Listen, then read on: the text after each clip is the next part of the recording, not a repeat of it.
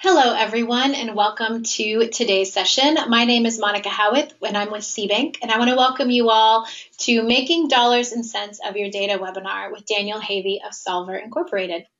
Daniel is a senior account executive at Solver Global or Solver Incorporated. He has 25 years of experience building, using, and selling business intelligence tools. He has helped clients know their customers' profitability from instrument level and up via funds transfer pricing, activity-based costing, state-of-the-art business intelligence tools. And he is going to share even more reasons why he and Solver are so qualified to be speaking about this topic today. Welcome, Dan. We are so happy to have you. I am now going to pass you the reins, and I will confirm when I can see your slides. All right, well, thank you, folks. I do appreciate you attending today. Again, my name is Dan Havey with Solver, and I'll be walking you through today's presentation. Making dollars and cents out of your data. We all have lots of data, but how do we make money out of using our data appropriately? So that's going to be the tone of the presentation. There are going to be four basic parts to this presentation. I want to keep it quick and brisk, so I've got these. So I'm going to be talking first off, what are the current economic trends for banks and credit unions? What do we see out there? And then moving on to two, it'll be, what are the current pain points? To make dollars and cents out of your data, you have to have some type of measurement system, BI solution. We're going to talk about corporate performance management and what are the pain points to get one propped up these days. Next section will be okay, once you got a corporate performance management, what are some of the KPIs? What are the metrics? What are some of the things banks are using today to go about corporate performance management? And then the last topic will be, well, what are the best of breed doing? What do I see out in the marketplace? And then we'll wrap up a real quick video, like 2 minutes, 53 seconds, as long as an old Beatles tune. So just to go through real quickly a visual of what I'll be showing you today, and wrap up with questions, polling questions, all those good things. All right, so let's move on to our first section here, current economic trends for banks and credit unions. And what do we see out in the marketplace today is lots of shrinking fees. And more folks, any type of fee, they're going to, complain, gripe, just get upset. There's just a reduced profit expectations. Customers are likely to have a relationship with multiple vendors. I've got my mortgage loan with Bank of America. I've got my wealth management with Northwestern Mutual. My checking account was with SunTrust. So customers are fragmented. They're all over the place. And it'd be nice to have them all under one roof. With increased mobile technology, there is less interaction with customers, especially the younger ones, and we'll get more into that. But folks just don't like to go into a branch anymore. They'd rather just be on their iPhone. Everywhere you go, folks are glued to their iPhones. That's just how they do business. As well, folks are now comparing every vendor experience to that of Amazon or iTunes. You just go to a website, you never go to an Amazon store. They already know who you are, what you've purchased, and they queue up some recommendations even before you start interacting with the company. That's what people are starting to expect from every vendor, including banks. Lots of personalization. The more that your vendor knows about your customer, the more personal their interaction is. As well, wealthy customers, the older ones, still demand a mass amount of high touch. They come into the branch often and want you to explain their statement. So you got to balance a high-tech approach with the younger generation with the high touch, if you will, for the older generation. Here's what the big banks need to understand about the millennials, the younger crowd. They're the largest living generation. They've actually surpassed the baby boomers. And research shows in just a couple of years, in about 8 years, they're going to generate about half of all U.S. income. So obviously, they're a demographic that banks and credit unions need to know who they are and how to cater to them. The rise of all these financial technology firms, these boutique firms, Rocket Mortgage, a lot of these folks that are going after different pieces of your wallet, if you will. The millennials are almost exclusively what the fintech firms are going after. So you've got a lot of competition coming up. And what's interesting, even though I have a lot of my mortgage with one company, my checking account with another company, still 3/4 of the millennials would love to have it all under one roof. So there's still a desire for them to have all their banking, credit union relationships with one vendor if you can just figure out the customer experience piece. Talking to a lot of credit unions, they're stressed out that after 5 years, a millennial's gone. Well, that's just the research. That's just the average. 1/5 of them will switch their bank or credit union every single year. And so our job is to figure out how do we keep them with me, with your company. In a few more years, there's going to be 8 billion people on this planet. A lot of old folks. And we need to know each and every one of our customers. And so the only way to do that is with good data analytics, good research, background information on who we're dealing with. It's just going to be a lot more people. And hopefully each branch, it's now got 2,000 customers, will have 3,000 customers soon enough. So there's a lot of folks, just can't do it all by memory. So you have to have good data analytics. A couple of technology trends that are affecting the banking credit union industry in general. Everything's going faster. People obviously want quicker payments. The neat one is the mobile deposit app. There's still some dinosaurs out there that write checks. My wife's got a landscaping business and she likes to get paid by check. And now she can just take her iPhone, take a picture of the check, and boop, it's right into the checking account. Putting credit card scanners on mobile devices. So I can be out in the field covered in dirt and mud. But if I've got an iPad with me with that little scanner, I can just take your credit card as a payment. I don't have to, meet you in a brick and mortar building anymore. Another neat thing, there's a credit union here in Raleigh, North Carolina, that my wife has her business account with.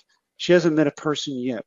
Each of the locations has a bank of kiosks, and it's a person behind it, but they're in one central place. And so she's talking to a teller, but it's on a screen, and that teller is somewhere else. So teleconferencing, that way one teller can cover 12 branches at one time.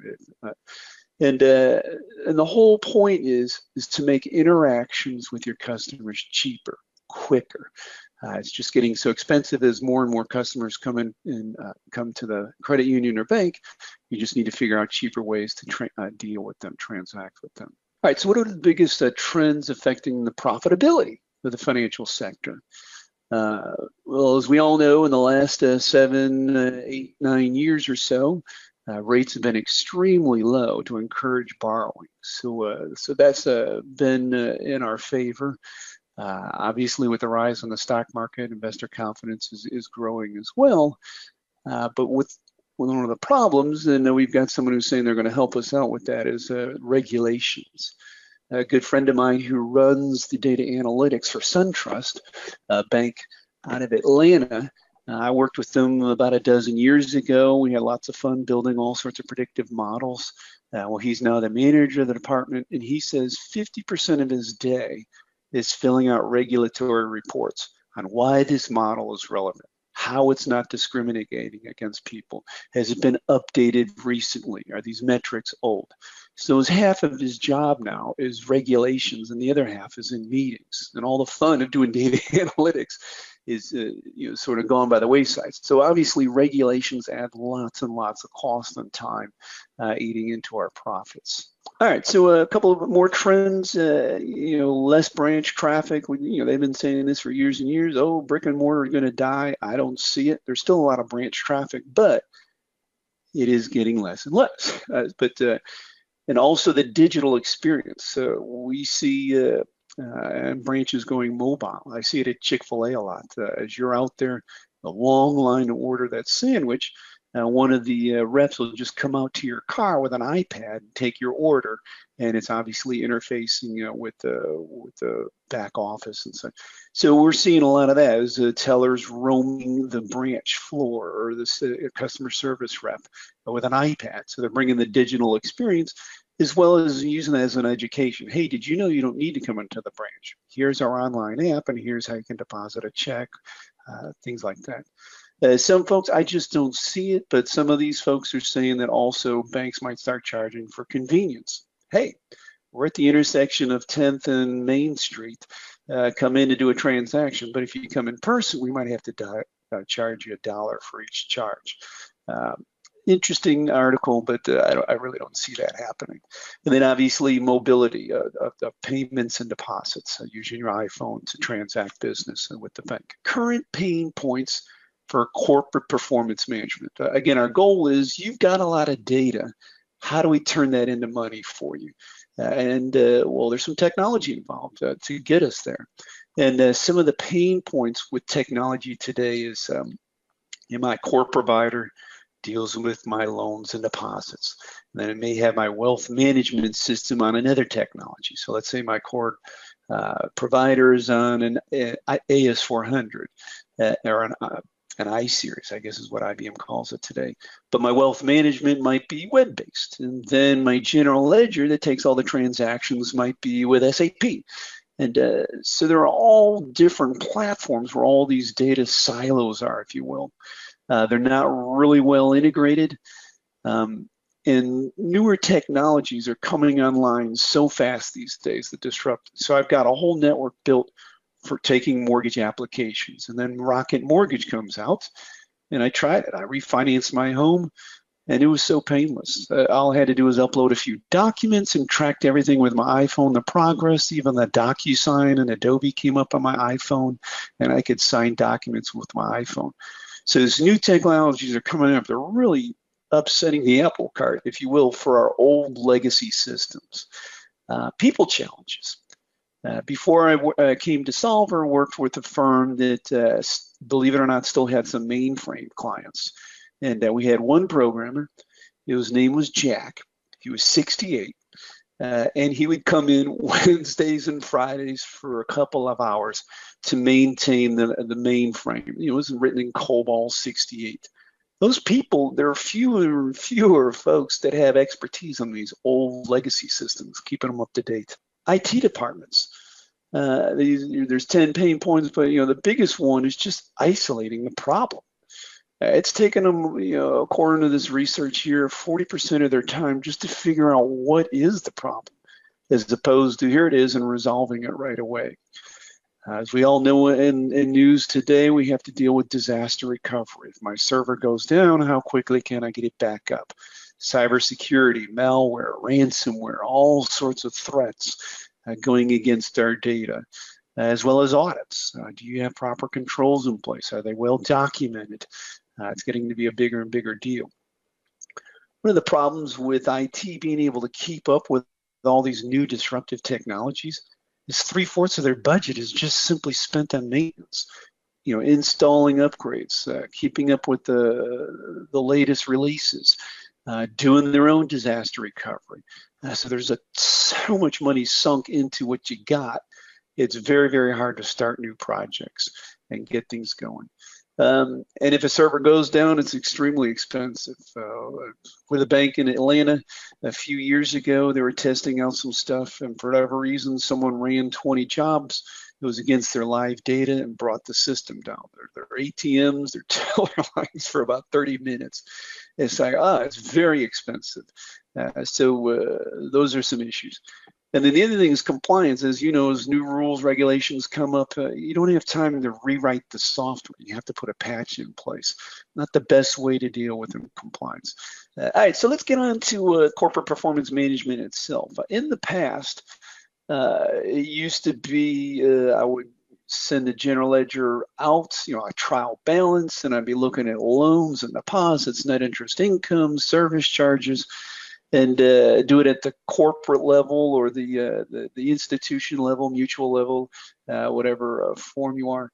And that was it. How am I doing according to my general ledger? And it was usually backwards dependent. Well, we had net income of $20 per share, $2 million net profit or gross margin versus 1.8 of last year, or versus a budget of 2.1. It was just GL dependent. Now, when it comes to getting much more data into your analysis folks are using things outside the general ledger to come up with their financials.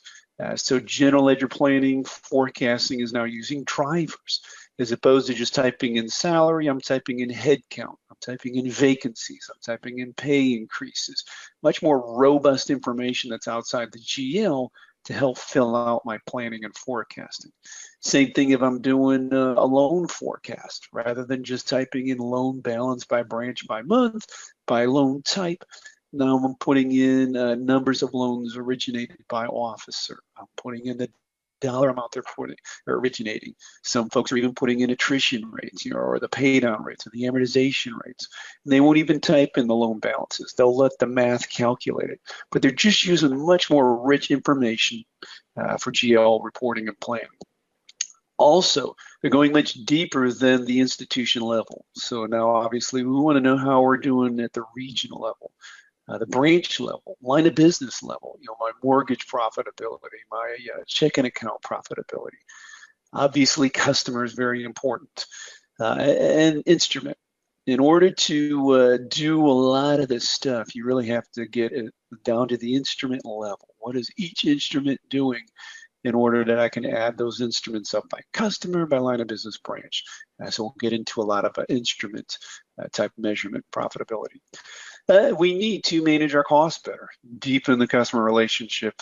And so with all this information, we're going to use it to figure out. So if we've got some products that are really expensive to service, like checking accounts, that's why online banking came about, is because all this teller traffic and payments and writing checks is expensive.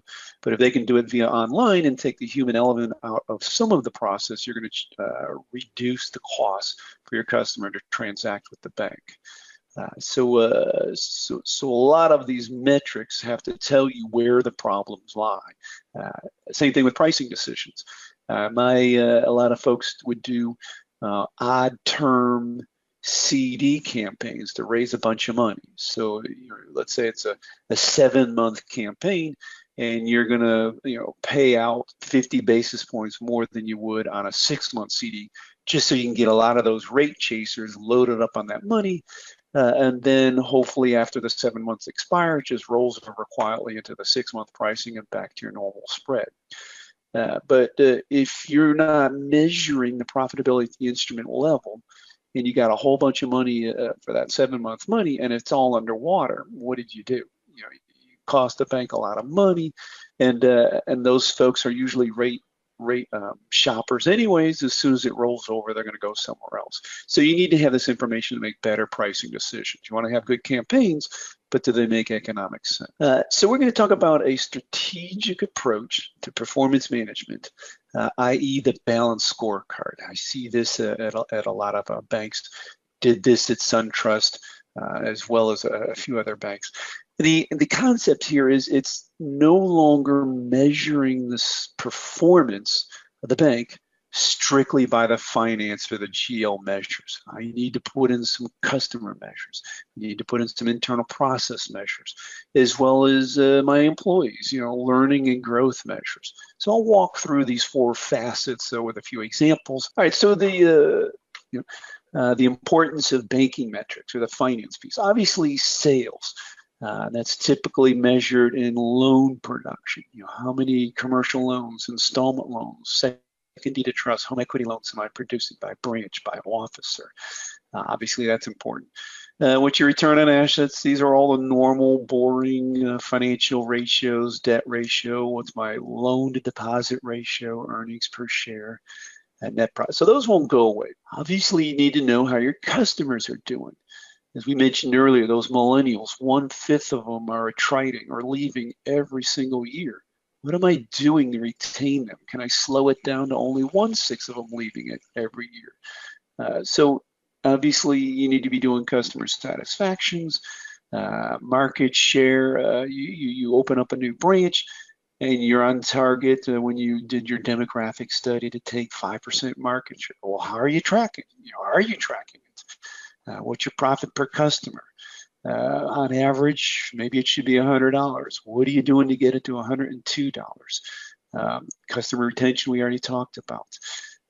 Profit per customer is there twice. Good one. Sorry about that. And then obviously increasing your wallet share. If you're measuring cross-sell ratio, I see typicals, it's 1 point something, 1.5, 1.7. Are you tracking it? What are your goals to get it over 2? Extremely important. Internal processes, number of new services. A lot of times, even on the teller line, how many teller transactions per teller per hour or per day? You want to have a metric. Are the tellers spending too much time? Is 100 transactions an hour good? So you need to measure that. What are the number of loans per loan officer? How many accounts can they possibly manage properly? You need to track that. And then lastly is how are your employees doing? What's the employee satisfaction? Are you holding them accountable to training? Do you pay for training? Are you tracking the number of hours that your employees are taking for training each year? Are there certifications? Are they going to banker's school? You want to track that because, again, you want to have improved performance on all 4 quadrants, if you will. Here's an example we call the balance scorecard. Here's one I implemented a few years back. The goal here is you don't want to vary. So this is for branches. You could have one for a product line. You could have one for a department. The sky's the limit. And here, this bank, what they did is their branch managers were measured on about a dozen, in this case here, 10 specific goals. And the year would go along, and then once the year end was over, then accounting would spend the next month or 2 running all sorts of reports and diagnostics, sending them out to the branch managers. How do they compare to their goals? And by March, they would have their scores ready and then sit down with the regional exec and get their ratings and then decide, hey, you got a 1% raise, you got nothing, you're awful, but it was such a pain in the neck. So we came up with a balanced scorecard that would allow them to see how they're doing every single month. And if they're deficient in a measure, they could take corrective behavior, attempt to fix it or improve it before the year is over and the time was out. And so in this case here, we're looking at monthly loan growth is one goal. And I'll just sort of walk through this line. So there's a trend here, and obviously I've hidden column C through N just because I wanted to have some screen space here. But every single month, hopefully your loans are growing. Sometimes your pay downs will be quicker than your production. But you've got an average monthly goal, and then on here in column P, their year-to-date average, the year-to-date monthly growth, if you added them all up, was $2 million. Right, over to the right is how do they stack up to their peers or the goals? And if they had below $2 million, they'd be in the first quartile or in tier 1. And if they scored below $2 million, they got a score of 1 on that measure. If they're between $2 and $4 million, they got a 2 on that measure. Between 4 and 6, they got a 3. And obviously, if it was greater than $6 million, they would get a 4 for that measure. Well, they're monthly growth when you added it all up was 2.1 million, so they got a score of 2 on that one measure. Loan production, they did 10.8 million, so they blew it out of the water as far as loan production. Just didn't get the growth they were looking for, so they got a 4 on that measure. But you can see they're using various measures that align with the branch manager's goals to determine the branch manager's performance. At the end of the day, they got a raw score of 20 and an average score of 2.5. If 4 is perfection and 1 is you're fired, they're in the middle of the pack. But they were able to get this report on a monthly basis, see where they needed help, and they would focus on those things to see if they could up their scores. Very, very motivational and help folks improve a lot of performance. And that's the end of the day of CPM, is to improve performance. A lot of struggles with customer profitability. I'm going to talk to the graph here on the left to sort of make my point. And this is almost across all industries, definitely for banks. And so this green line represents cumulative profitability. And let's just say I've got 1,000 branches at my customer. The average is 2,200, but for giggles, let's just say 1,000. And you'll notice, and it's ranked by the most profitable customers on the far left. And so the intersect, and this branch made $81,810 for the year, for the month, however you want to do it. And you'll notice it intersects at around 10, 12%. So my most profitable 10, 12% of the customers equals my complete branch profitability. Then the next 20 or so percent, 30% only provides incremental profitability. And then it trails off. The last 50% are actually costing the bank, the credit union, money. So the question is, do you throw them out? No, you try to figure out how to make them profitable. But the point is, you need to know who is the most profitable. You need to know who's costing you money, because your behavior and how you treat them, your marketing programs are going to be extremely important on how you deal with these folks. I mean, the folks that are losing you money, do you set up appointments and spend a lot of time servicing those accounts? No. You might send them an email campaign. Hey, here's something on home equity loans you might be interested in, but you want to transact with them as cheap as possible. If they're in the branch a lot, hey, you might educate them on online banking and cheaper ways to transact with the bank. So let's start off, first of all, with funds transfer pricing. I've seen a couple of folks say, yeah, we used to do it, was real hard, don't know why we would keep doing it, didn't see the value. So the traditional approach to a bank, a credit union, when they list, let's say, a yield rate analysis of their various loans and deposits. And my commercial loans are yielding 4.5%. My checking accounts, I'm paying out 10 basis points. They're just simply scores. And here's I'm just sort of making fun of it. These are scores. My bank is called Chicago, and I've got my various instruments. My Bears are averaging all the way to the right. All the way to the left. The Bears are averaging 32 points. The White Sox are 4 point, and Cubbies are 5.1. The Bulls are 91. And my average yield is 134. That doesn't mean anything. How are the Bears doing against their competition? How's the White Sox doing against the competition? I need to know how the Bears are doing against relevant football teams that could care less what they're doing against the Sox and the Cubs and the Bulls. It doesn't mean anything. Funds transfer pricing is going to compare your loans, your deposits, to investments that are very safe, and you're going to compare them to the investment. So for instance, a deposit comes into the bank, and in theory, I'm going to invest those deposit dollars in a very safe investment. All right, what's the yield on those investments? And likewise, if I decide to lend that money out, then what investment am I trading in to extend my yield to get a better yield on loans? So that's what funds transfer pricing is all about. Three real high-level approaches. I've seen some folks say, yeah, I can't track it by loan and deposit. That's real hard. That's fine. Then you just use Fed funds plus 150 basis points for both loans and deposit. A deposit comes into the bank. How does it compare to Fed funds plus 150 basis points? And then when I lend that money out, how does it compare to Fed funds plus 150 basis points? Works for a lot of smaller institutions. Let's say they're below a couple hundred million. That's good enough. It's easy to implement, but you want to compare your loans and deposits to something that's safe. I've seen other folks and say, well, we've actually got investment pools. We've got 2-year money. We've got 3-year money. We've got some securities that are out 5 years. And I'm going to actually compare my loans and deposits with like maturities to the pools I have on hand. That's okay, but it's not a perfect world. It's just how good your investment manager is in investing in those pools. What I've seen a lot of folks do it that sort of go is to match maturities against U.S. Treasuries.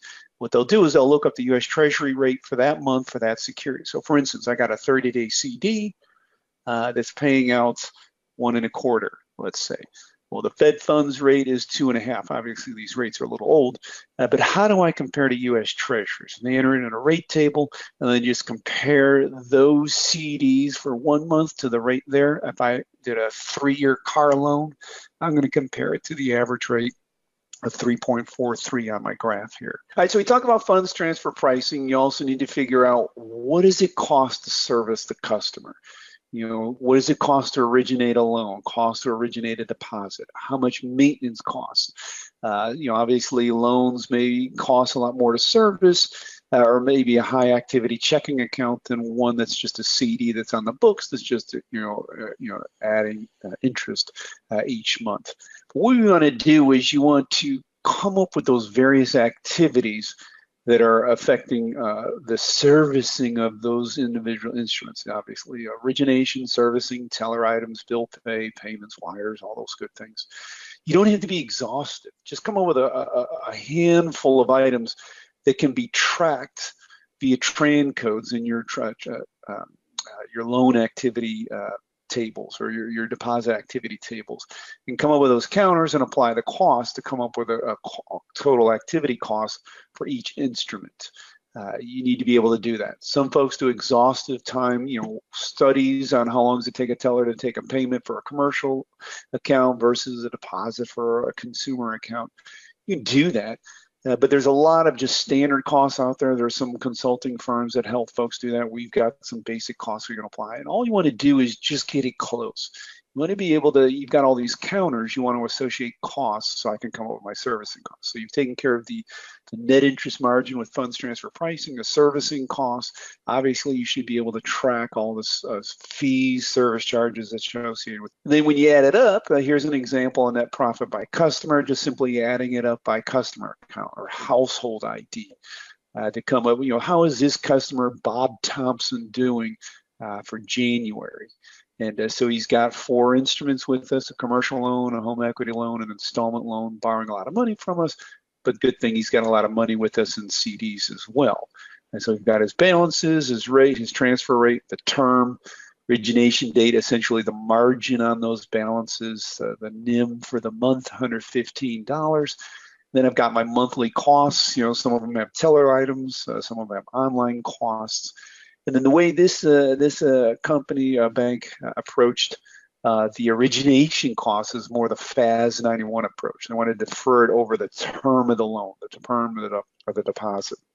If you take those origination costs up front, the customer loses a bunch of money the day one, and then they're trying to dig themselves out of a hole the rest of the relationship. FAS 91 allows you to defer those costs over the life of the loan or deposit, just smooth things out a little bit. So here, this Bob Thompson, has made $47 for the month. Hopefully $50 times 12 months, $600 relationship. Pretty good relationship. Here's an example of product profitability. Looking at loans, it could be deposits. It starts from the instrument level, and then you're adding them all up for a commercial loan. Moving along, what are some of the results? Applications. You're improving operational efficiencies.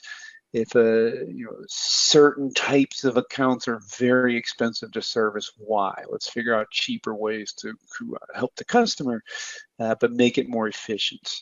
Improve marketing is not, if I know who's making the money, I know what, send them the love, send them, much more attention.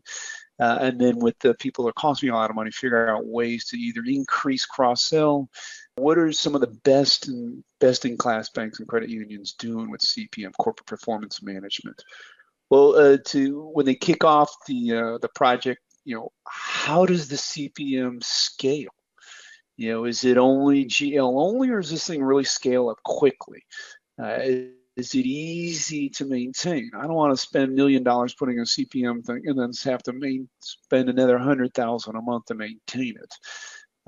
How easy is it to bring in other products? Let's say I started out doing loan and deposit profitability, but I want to bring in safe deposit box, wealth management, other things. How easy it is to bring in those new processes and products. A lot of benefits of cloud. It's cheaper. Newer technologies coming out on cloud. I know we've got a lot of security concerns with cloud, but that's one way to quickly adopt CPM. Focusing on key drivers for all lines of business now, not just branches anymore. They're focusing on the item processing department. They're focusing on the HR department. What are the drivers that are relevant for all parts of the business? I want to be able to track them and see how they're improving over time. Let's see here, improving data quality, obviously implementing funds transfer pricing and activity-based costing. So this is what I see well-managed companies doing, is they're just tracking a lot more items. So in order to do this enterprise-wide reporting, a lot of folks are implementing a data warehouse. I've got data from my core provider, my wealth management system, my general ledger. Just use a data warehouse to pull it all together. I'll make it easy. It's all in one place. They're also implementing self-service analytics. The tools that are out there are getting better and better and better. I worked with Cognos for a few years, real difficult to work with. I've worked with Oracle OBIE. That's it, but there's so many more tools out there now that are so much easier to use, Excel-based. The goal, obviously, is to understand your customer completely, not just from a loan perspective, but every way they interact with the bank. I want to get a comprehensive view. There's increased collaboration as I'm doing these drivers for all my departments. Usually accounting is sort of the scorekeeper. They have to come up with dashboards to keep up with all this stuff. But if they're doing it with the old Excel spreadsheets, they email out a template, the HR department fills in their template and they send it to accounting and back and forth. It takes forever. So that's why cloud is becoming so popular, is you just put this stuff on a cloud and there's no more emailing a spreadsheet. You dial in, fill in your numbers, hit enter, loads it right into a database, and accounting has immediate access. A lot of tools out there that offer on-premise. The bank owns it. It's behind their firewall, and they prop it up on their own web server.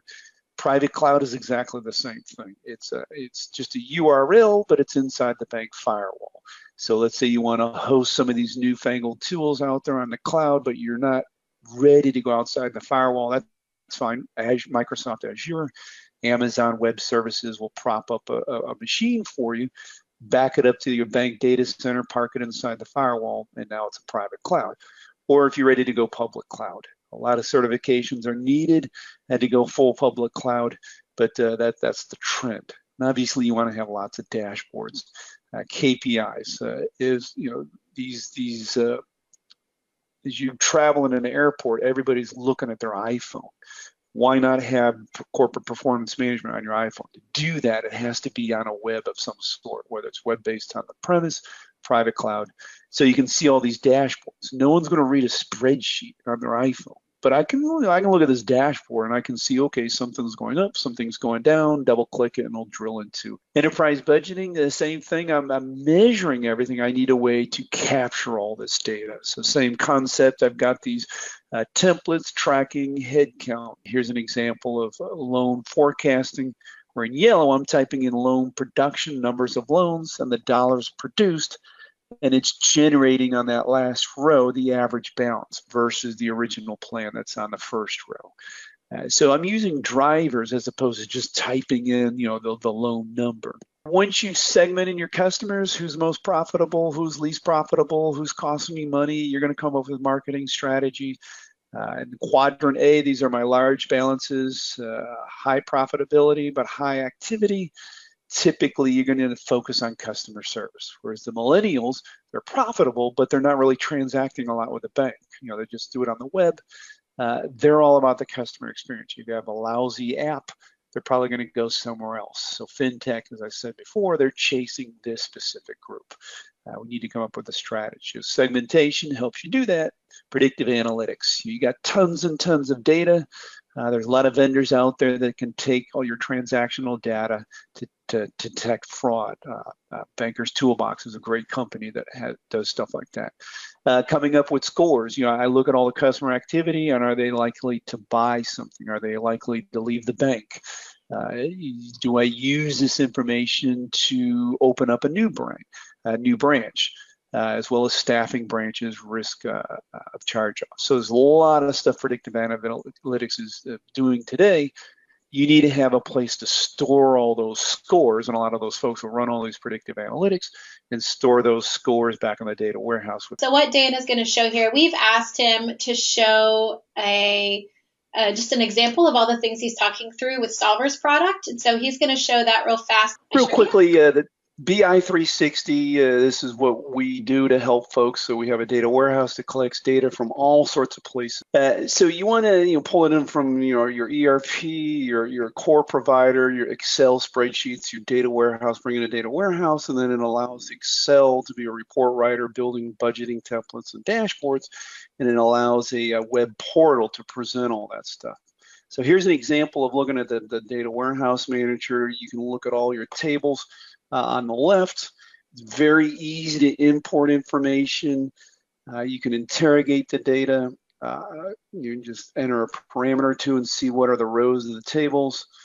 You can import data from Excel spreadsheets or obviously directly from your ERP, writing extracts, loan extracts, safe deposit and such.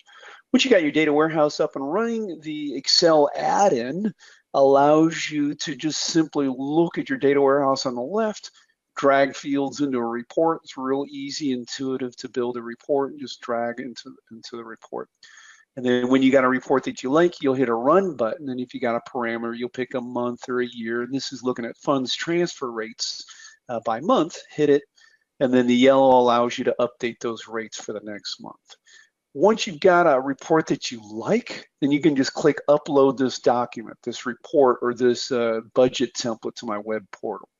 Flip it over to the web portal. It's going to have a look and feel like iTunes playlists, if you will. Here's my forecast reports I like to play with. Departmental forecasts.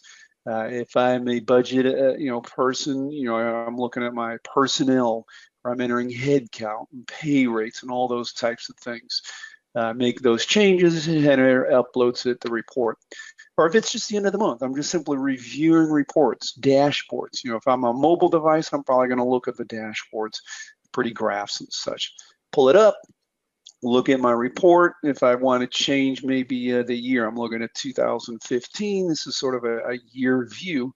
But if I want to just pick a different year, click refresh. And the web portal with those Excel templates is just simply reconnecting the data warehouse and refreshing on the fly. So now I got a question with, say, expenses. Then I want to flip over to my expense report that I built in Excel and published up to the web portal.